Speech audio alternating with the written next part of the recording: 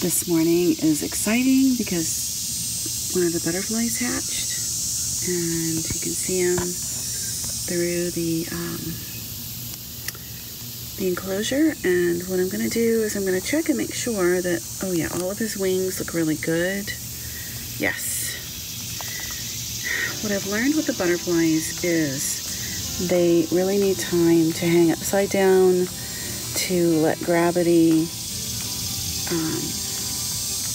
do what it needs to do to get their wings into place. If you let them out too soon, they don't have that time to hang, and they wind up with wings that don't work, and you lose your butterfly, which is really sad. But this one looks really, really good. I'm gonna check him from the underside. Oh gosh, isn't that beautiful? Oh, okay, so we're gonna release the butterfly. Oh, I love this part so much. Here we go. Oh my gosh, here you go, baby. This is a wonderful thing to wake up to. Ooh. Oh, I thought it was the one over here in the corner, and it's not. So gosh, I had one I didn't expect. Okay. Here you go, baby. I can't open it up anymore. There you go. Oh, isn't it beautiful? There you go. Oh, he's walking on me. Okay. Wait a minute. Oh, look. There he goes. Okay, he probably needs nectar. So let's just take him. Come here. Oh, there you go. Oh, isn't that beautiful? Oh, look at that. Bye-bye. Hello and welcome back to my channel. I'm Patty and I am coming to you from Virginia Beach. It's September and it's still quite warm here, and I am like at the height of season for what I call butterfly gardening. And I'm gonna link up here the video where I'm showing you my caterpillars and what I feed them and where I get their food and all of that. But we actually have a butterfly today, and we're going to release the butterfly. So let's take a look at him. I got this enclosure on Amazon for like $10, and it was really money well spent. I prefer this large enclosure over the small one I have over here. That was the one that I started with, and really like this one better. And if you look closely, you can see that there is a butterfly in there. Now these butterflies are called Black Swallowtail Butterflies, and they are very common here, and I believe they are the state butterfly. I have to look into that, but let's go ahead and help him out. Something about butterflies when you're if you help them along in these enclosures, you need to give them enough time inside to hang upside down and let their wings fully form. If you let them out too soon and they don't have time to, he's really ready, and they don't have time, their wings will not, let's look at him, there he is. Oh, he's really everywhere. Their wings don't have time to come out in full, and what you wind up having is an insect that never forms properly, and it's really super sad because they go through a lot as a caterpillar to get to this point, and if we are going to do things to help them along, then we want to make sure that we do the right things.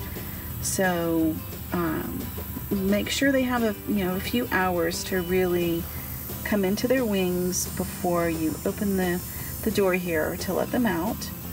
And you don't want to leave them in there too long because they haven't had anything to eat since they went into their chrysalis, and they'll be in that chrysalis for like 5 to 7 days. So I've seen some people talk about leaving them in here for a few days so they can enjoy watching them fly. That's really not cool because they're starving, and you've got to let them out so they can go get nectar. Unless you have a food source for them inside the enclosure, which I don't have that right now. I still have you look down here, lots of active caterpillars, and actually having trouble keeping up with food for them because I can't get any more parsley plants.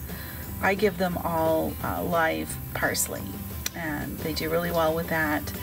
But none of the stores have it right now. They've shifted over to having mint and cilantro, and this variety of caterpillar does not eat that. So we'll see how that goes. But today we're going to talk about the butterfly. If you would like to see more on the caterpillars, like I mentioned earlier, I'll link over to that. But let's help this butterfly come on out. There we go. There we go. There we go. Oh, he's gone. Oh, it's so fast. Gosh, that's a strong one. And just like that, the butterfly's gone. It's pretty fast. Once they're ready to go, they're ready to go. And it's so rewarding. Why would you want to help butterflies? Well, you want to help butterflies because they're good for the environment, and they are what we call pollinators, and they're beneficial insects, and it's a good idea to help them along. They are struggling with habitat loss and with insecticidal, I guess you would call it, environmental issues, just like most of the wildlife are dealing with at this point. And the monarch gets a lot of attention, but I think we should honor all of the creatures that need our help, and helping along butterflies is something that you can do in your backyard. Even if you only have like a balcony or something, you can still put out the host plants for your native butterflies, caterpillars, because the caterpillars only eat certain varieties of plants, and then the adult butterflies will get nectar from all kinds of flowering plants. They have preferences, but helping those caterpillars get going is a big deal. I put mine in those enclosures because they wind up getting but so far, and then a predator will eat them. And if you come over here, I'll show you this. So I put it over here just to give it time to regenerate and be food source for these smaller caterpillars as they come along. So let me just show you in here. Right now I have several, and you can see they're going to attach where they feel like attaching. They honestly have their own personalities, and you can see I've got, let's see here, let me see, two over there. I will put sticks in with them because they like to climb the sticks, and I've got one there. There's one. This is what I'm talking about when I say a chrysalis. You can see it's green. And when the butterflies, or the caterpillars, start going into this behavior, see where he looks like a C? He starts with this, and then he'll curl up a little bit more. That indicates a caterpillar that's getting ready to go into its chrysalis stage. So you can see I've got a bunch of them still in here, and I'm getting low on food, so it's a little bit tricky right now. They will eat the tops of carrots, so I was able to find some carrots that have the tops attached, so I'm going to put those in over the next day or so. I'll give them one more day on this plant, and then I'll add the fresh food because they're going to need it for sure. This is a plant that was just eaten down to a nub, and it's been really making a good comeback, so that is on its way back. It has a few eggs on it, so it's going to have caterpillars hatch anytime now. And this one is it'll make a comeback. It's surprising. Parsley is really, you cut it way back and it regrows, so that's a good thing. Over here,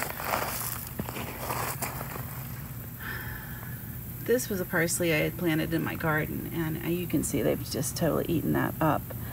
There were several caterpillars here, and I put this live plant over here for them, and it looks like somebody has gotten in here and gotten all of them. So I'm going to move that little one there to the enclosure so he can have a chance, because if I leave him, somebody's gonna eat him. I had 7 caterpillars here yesterday, and we're down to 1. So I don't know who's getting in and eating them. It could be squirrels, it could be birds, it could be any number of predators. So we're going to move that guy. So I should add that I'm in the Master Gardeners program here in Virginia Beach, and urban wildlife management is an area of interest for me, and I love sharing information with people about how they can help wildlife in their own backyards, and so that's what this is about today. Thank you so much for watching. If you have questions about butterflies or raising butterflies where you are, let me know. I'll try to help.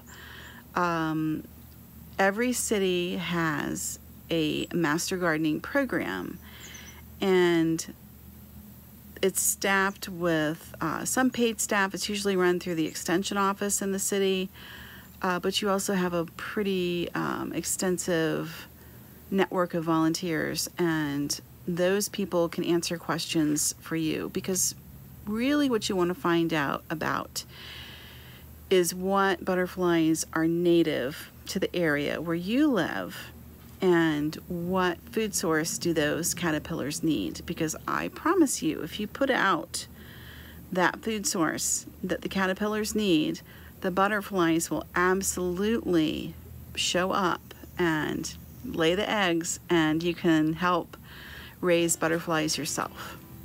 And to me, this is more fun and more interesting than just buying that little kit. I know I see a lot of people online with the little kit. That's fine, but I don't know where those butterflies are coming from. I don't know if they are native species to where people are releasing them. You really don't want to be releasing non-native insects, because that can be a big problem.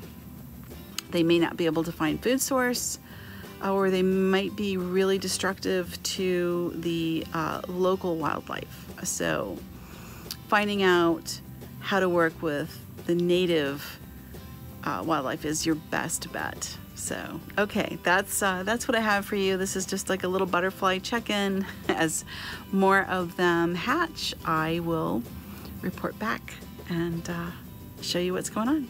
Okay. Thanks again, and I will see you next time.